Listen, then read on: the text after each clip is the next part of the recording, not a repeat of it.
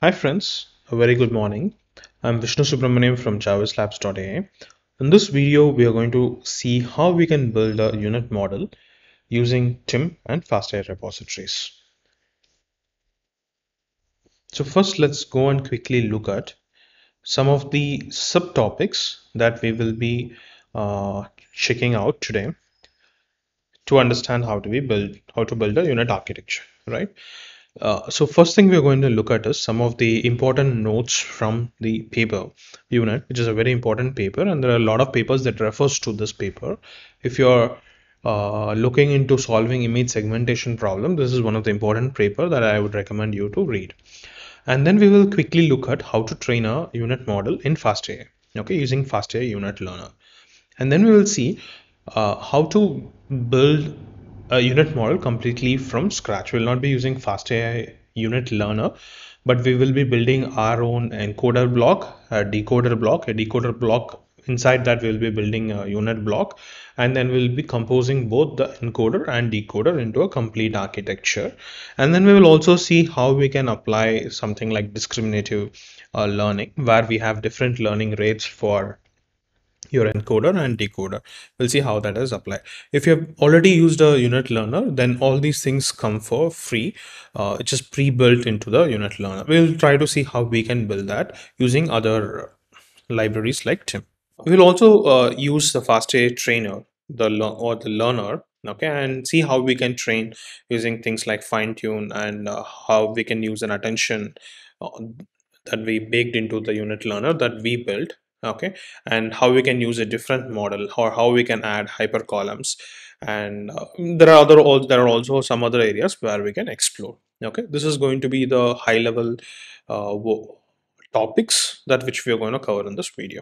Okay, so let's go to the unit paper notes. Before looking at the unit paper notes, let's also look at the architecture of the unit. Okay, what does the unit majorly constitute of? It contains a bunch of CNN layers. Okay, this is a bunch of CNN layers and a max pooling layer at regular intervals. This is what a regular classifier model would look like. Okay, you have a bunch of CNN layers, then you apply along with nonlinear layers like ReLU, and then you apply a max pooling, and then you reduce the height and width of the of your images or the features, right? And you increase the number of channels. Let's say here you start with one in this case, or normal images it will be three, and then you increase it to 128, 256, 512, 1024, right? So this is what your encoder of a unit architecture is going to be.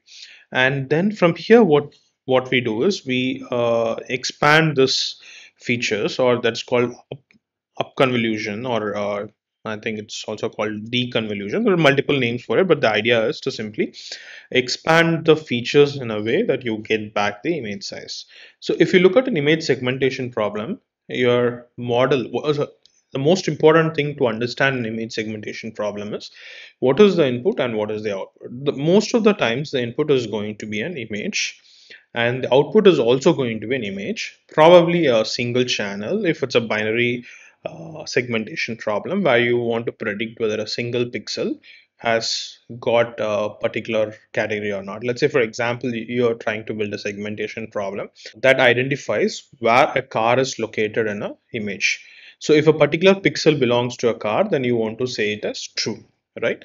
So what we want to do is we want to take an image, extract all the features from it, and then build back an image where each pixel can identify whether that pixel has a car or not, right? That's a simple example of what a unit does, or any image segmentation problem looks like.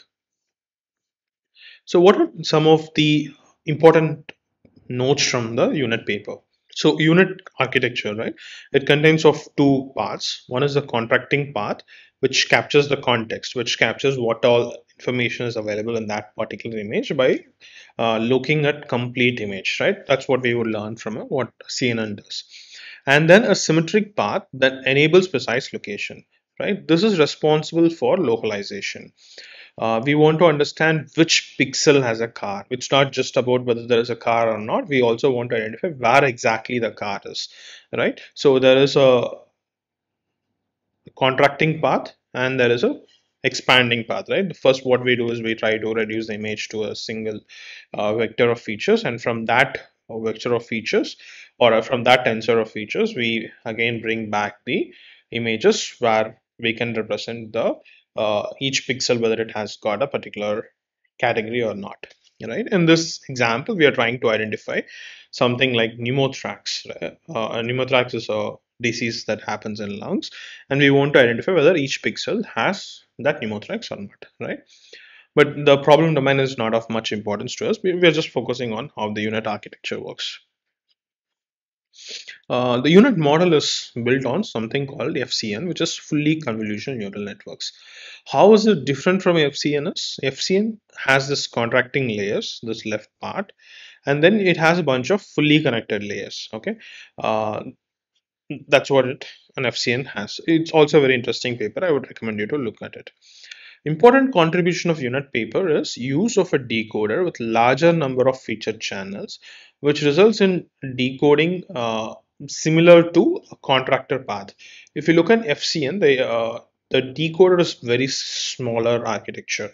It is not something which resembles pretty much to the encoder, right? If you look at this decoder, you can see that each layer in the decoder has got a good number of channels, right? Like say here 1024, it becomes 512.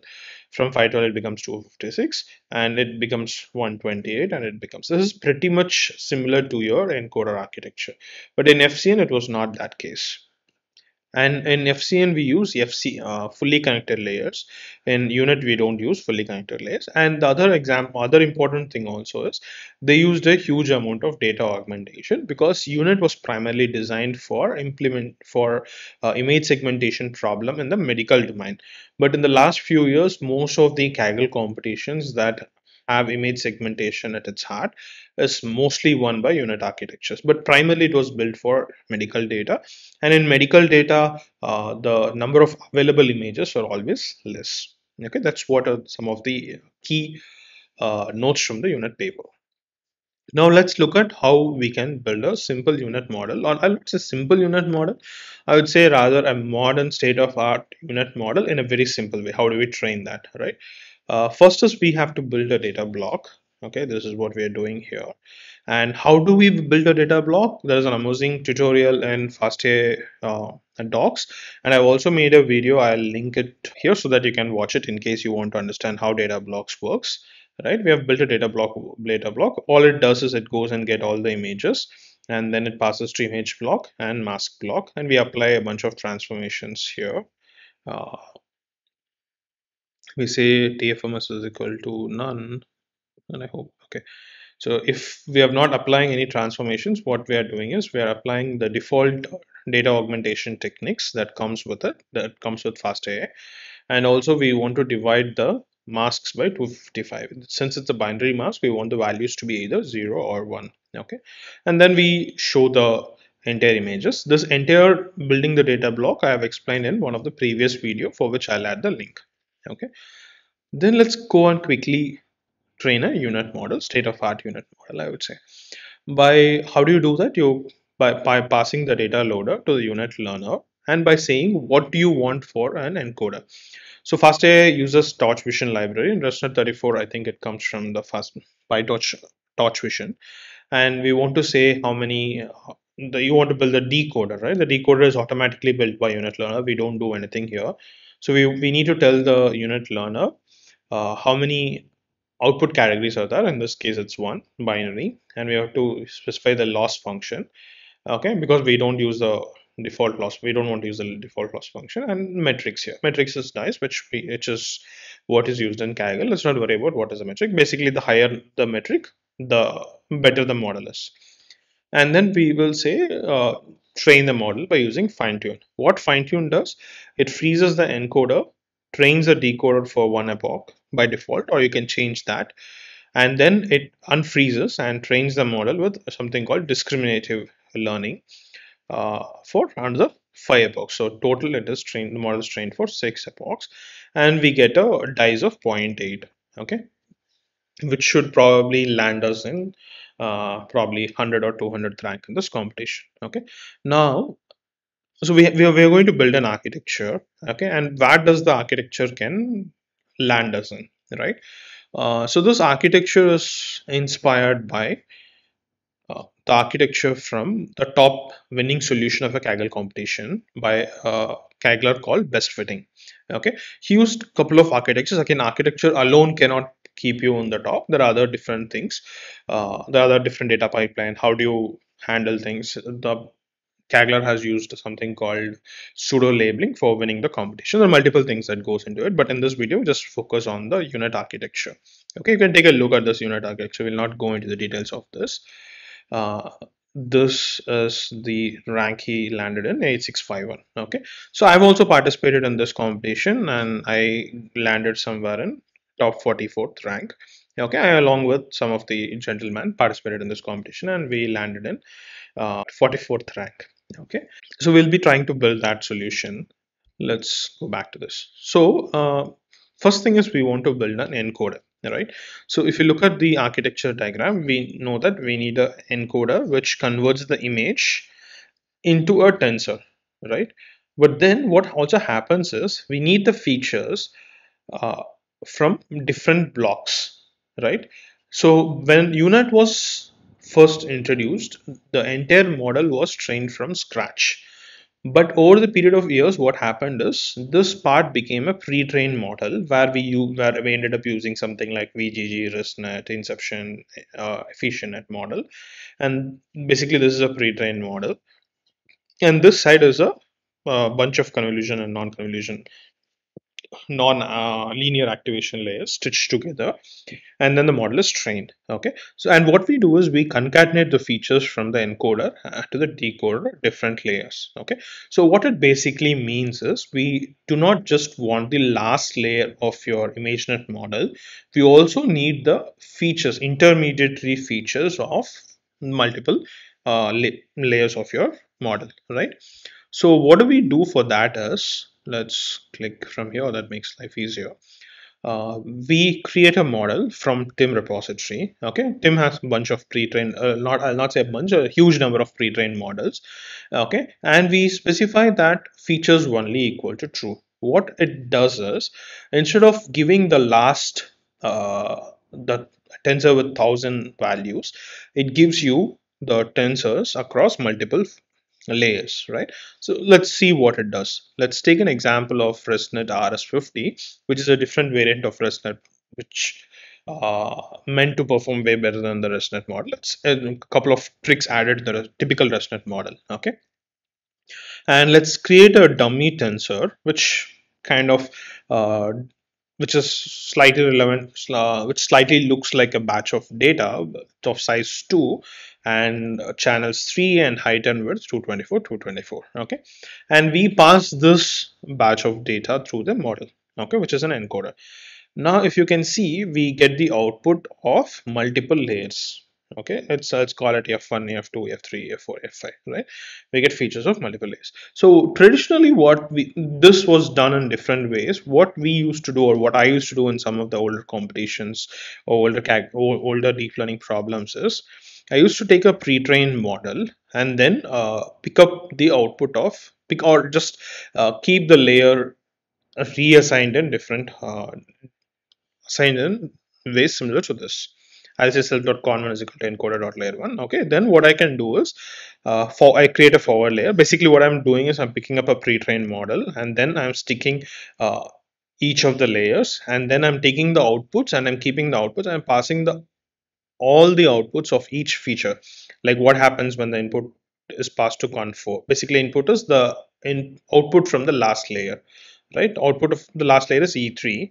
When you pass that, you get an output E4. Basically, the features of the last convolution layer of the ResNet model, right? So now instead of doing this, this is done in different ways. And I remember Fastai using a concept called PyTorch hooks to build their U-Net model. Okay, which I believe is simplified drastically in by using Timm. All you have to say is say features only equal to true, and then you end up getting, since the architecture is designed in a way, that it's easier for usage in both image segmentation and object detection problem. Almost all the model has this parameter called features only equal to true. Once you pass the parameter called features only equal to true, what happens is instead of getting the output of the last layer, you get the output of all the intermediary blocks of the model. Okay, so this is what we got. So now let's go and build a unit block. What is a unit block? Let's go and look at the diagram of the unit architecture. Each of this is called a unit block. Okay, so basically they are a bunch of convolution layers and probably some attention layers with it, right? Let's build that. So before building that, let's see how best fitting has done that, right? If you go and look here, there is something called decoder. Okay, and let's okay, decoder is here, and I can go and look at the implementation of the decoder, right? If you see, there is basically a convolution batch norm layer, okay, which she has again defined it here. Okay, basically what it takes some input, it applies to the convolution layer, and then it applies to batch normalization and returns it. Okay, I'm just wondering where is the nonlinear layer. Okay, it's a convolution block, right? And then what happens here, if you look at the forward, okay, he's applying a nonlinear activation here, right? So this is what the decoder block looks like of one of the top winning Kaggle, right? So we will try to recreate this, but you by taking advantage of Fastai Conv layer and attention layers from Timm repository. So what we will do is we will say that we need two typical convolution blocks, okay, which are this convolution block is coming from the Fastai repository. Okay. I don't think I've imported anything. So let me go and import a couple of things. Okay. So let's go back to unit block, which we are looking at. Okay. And this is the conv layer.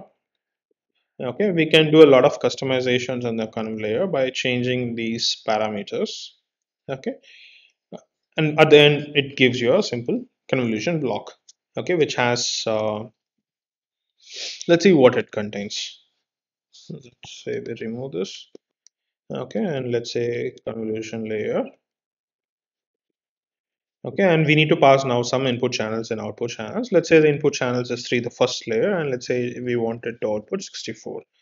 Okay, and we're not passing anything else.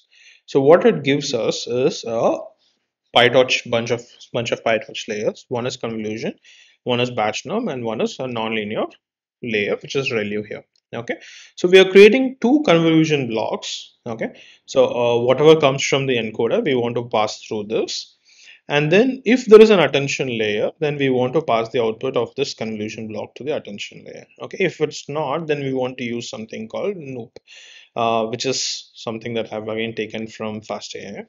So basically, I want to try without attention layer, right? So basically, all this function does is it takes some input and returns the same input as an output, right? So I'm saying if attention is equal to none, then use Noop. If I'm passing some attention, then pass the output to that attention model, right? And what we do here is whenever we get an input, we interpolate it. Basically, that's like, let's say, that's opposite. I would say a simple way to look at it is the opposite of max pooling. Max pooling converts like 8 into 8 matrix, say, into a 4 into 4 matrix, right? This does the reverse way. 4 into 4 matrix, it converts into a 8 into 8 matrix, and then we pass it through each convolution layer. Okay, and then if there is an attention layer, we pass it through that, and then we return this as an output. Okay, and what we do is we use this unit block for here, here, here, here. Okay, it's basically the number of times you have the layers from the ResNet. We use that for unit blocks. Now let's go and look at we'll come to hypercolumns a bit later.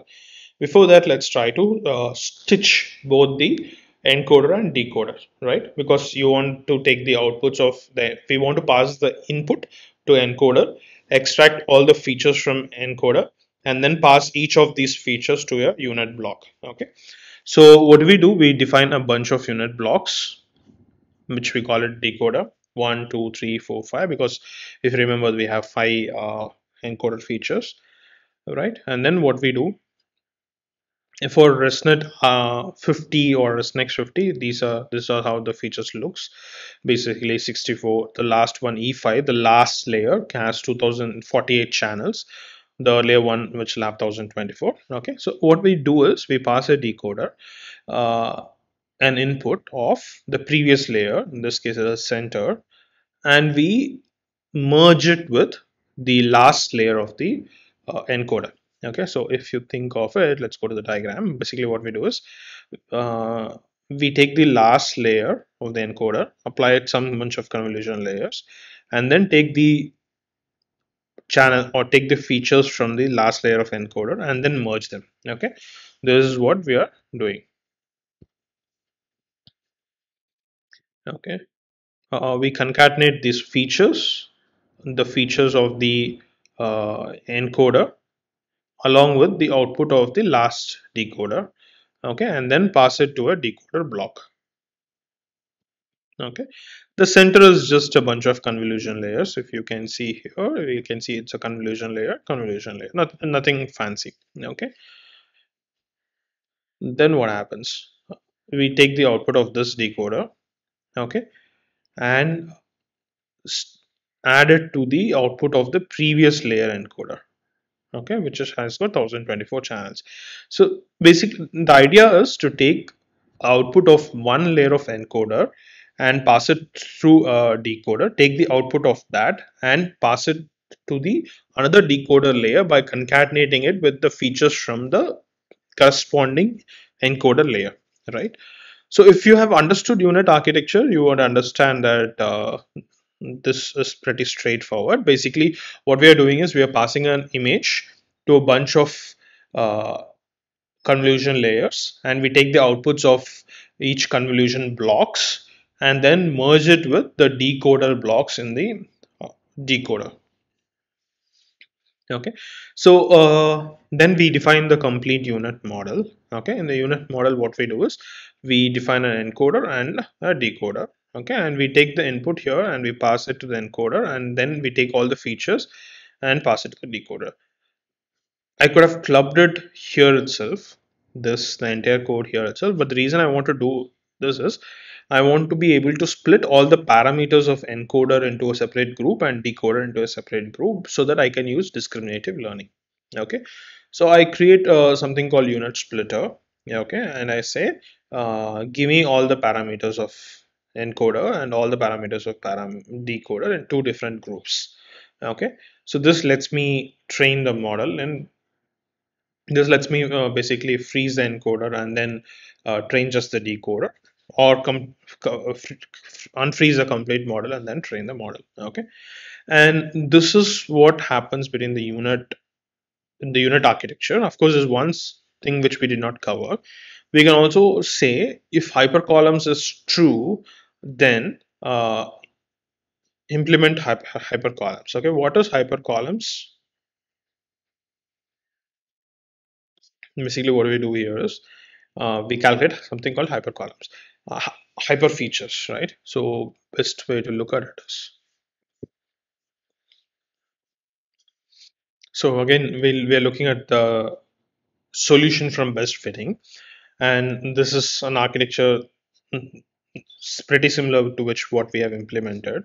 Okay, and what we are doing is we are taking the output of each decoder, okay, and we are interpolating it and concatenating it, right? So basically the output of each decoder, okay, combined together. So the idea is the last layer will have a clarity of the complete uh, or both the context and localization features, so that it will give a better result.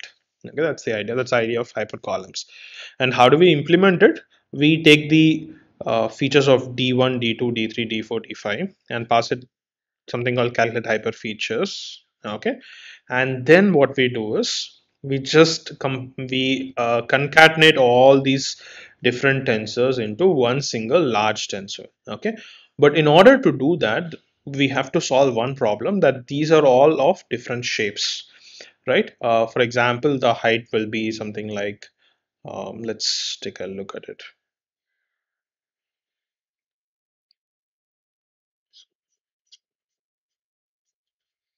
Okay, if you look here, you can see that the height is 104, it's 200, it's 392, right? If you want to concatenate these tensors into one single tensor, we have to make the smallest tensor to the size of the largest tensor before we can concatenate it, right? To do that, what we do is we again use the interpolation technique.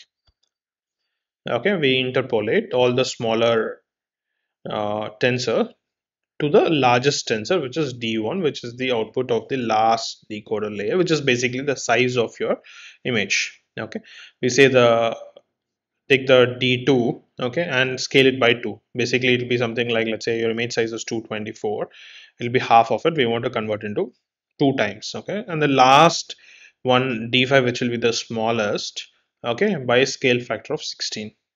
Okay, let's say if its image size is 512, I think it should be the last layer should be something of 32. Okay, and then what do? We take this huge tensor and pass it through a convolution layer. Okay, that's what the logic is. So when hypercolumns is true, the last layer the size increases, so we want to reduce it. So we have a different convolution block. If hypercolumn is false, then we have a different convolution block. That's what happens in hypercolumn features. Okay, so why do we do all these things? Now, what what the architecture allows us use of different encoders. Okay, let's say for example, instead of using the ResNext 50, we can simply say we want ResNet 34, or we can say we want ResNet 18, we want ResNet 121, or ResNext, or ResNet RS, or we can use even models like EfficientNet, but we have to make some tweaks to this U-Net architecture. Why we have to make some tweaks? Because these numbers would have changed, right? The number of channels would have changed. If we can fix these channels, then the entire architecture would work as it is, right? And then what we do once we have everything, right? We have a data loader we created from the data block. Now we have our own U-Net model. Okay, now we can train it using a couple of techniques, right? So what we do, we create a learner. We are not creating a U-Net learner now. We are creating a simple Fastai learner, and we create our model. Okay, we say the number of channels that we want in the decoder is 32. The expansion for ResNet 34, ResNet 18, it will be 1. For anything above ResNet 34, it will be expansion will be 5, which would decide how much channels should go in. Okay, basically that will have an impact on the output of the encoders. Basically, I think we had the okay. Let's go and look at it's here. Okay, so if it was expansion is 1, that is ResNet 18 or ResNet 34, then this will be slightly smaller. The largest one will have only 512 channels. Okay, and then we say we want to train ResNet 34 model, loss function, metrics dice, and then we need to use a splitter, otherwise this thing will fail. Okay, and then we can say learn dot fine tune. Our model is getting trained. We are getting 78. Let's also look at how much did we get dice score. We got 0.8.